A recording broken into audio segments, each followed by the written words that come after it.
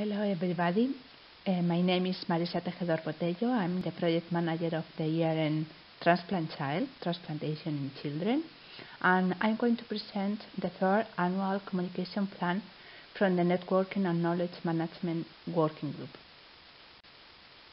The content of this presentation corresponds to the deliverable presented to the European Commission.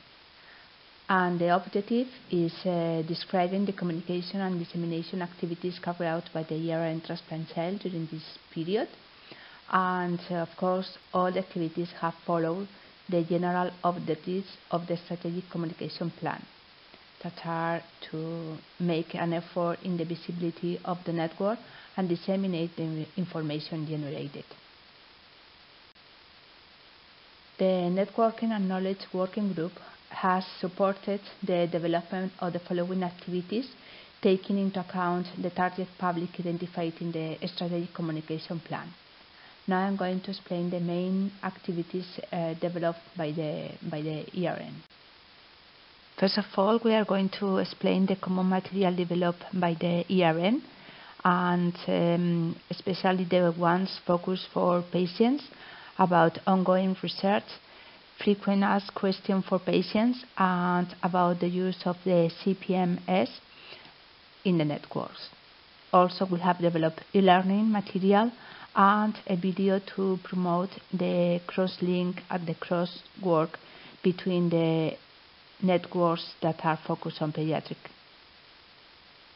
Also, we have been updating continuously the website, and especially for content for the healthcare providers and professionals, as with the new webinars, the clinical protocols that are shared between the members, activities of the healthcare providers developed by themselves, and activities of the working groups. Also, in the website you can find information for patients, as the videos developed by the European Commission, but also the material that the own ERN TransplantChild has been improving.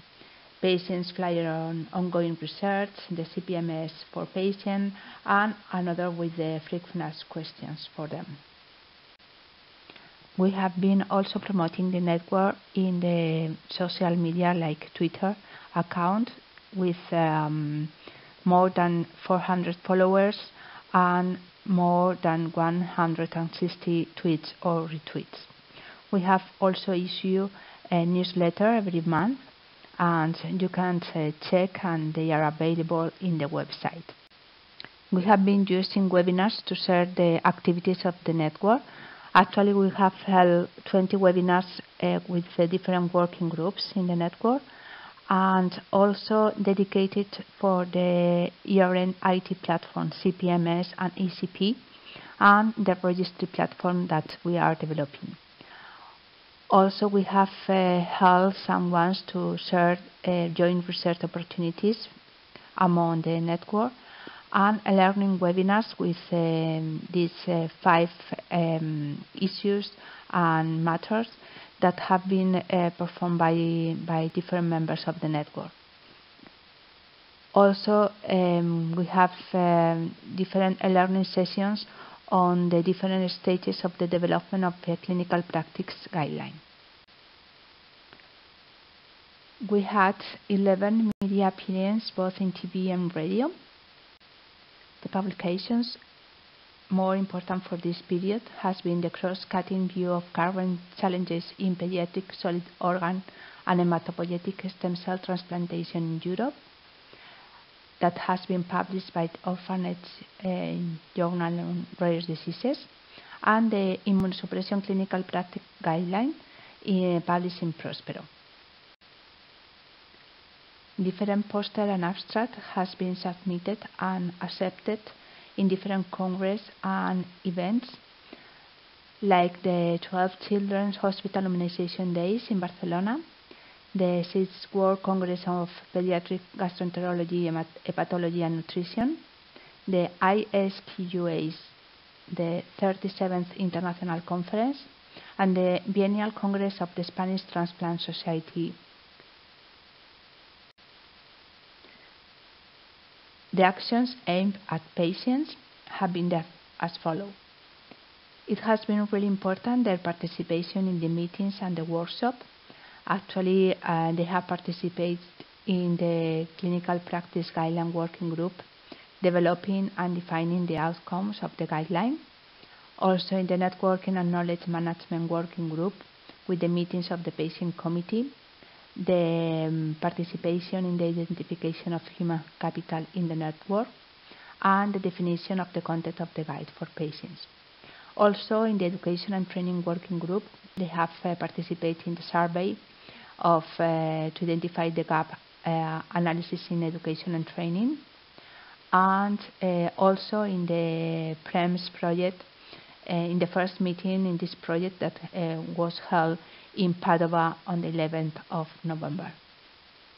Also, the network has support and participate also and promote activities developed by different patient associations as the ones that you can see in the screen.